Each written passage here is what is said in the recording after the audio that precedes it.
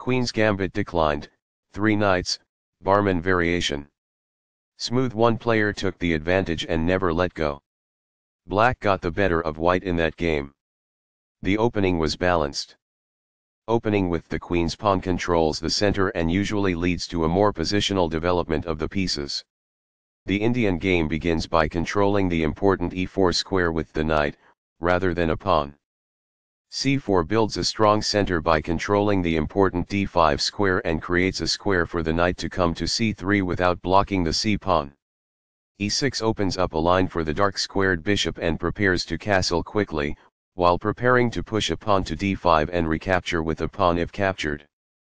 Nf3 develops toward the center, putting pressure on the e5 square and adding another defender to the d4 pawn. d5 takes space in the center, attacks the c4 pawn and helps control the e4 square. This develops a knight off its starting square, getting it into the action. Nbd7 develops the knight toward the center, defends the f6 knight and controls the c5 and e5 squares. This develops a queen off its starting square, getting it into the action. It is the last book move. This is the strongest option. It is best. This exposes an attack, threatening a pawn. It is excellent. This ignores an opportunity to strike at the center with a pawn. It is an inaccuracy. This activates a bishop by developing it off of its starting square. It is excellent. This develops a bishop off its starting square, getting it into the action. It is good. This develops a rook off its starting square, getting it into the action. It is good. Castling gets the king to a safer square, out of the center of the board, while also developing a rook. Castling kingside tends to be safer because the king is further from the center. It is best. This develops a bishop off its starting square, getting it into the action. It is excellent. This ignores an opportunity to kick a bishop. It is an inaccuracy. This connects the rooks, which helps them coordinate together in the future.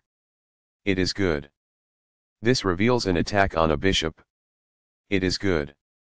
This move puts the bishop on a safer square. It is best. A very strong play. It is excellent. This threatens to kick a knight. It is an inaccuracy. This activates a queen by developing it off of its starting square. It is best. This protects an underdefended pawn that is under attack. This threatens to kick a knight. It is best. This is a fair move. It is good. There was only one good move in that position. It is a mistake. That's not a mistake, but it's not the best move either.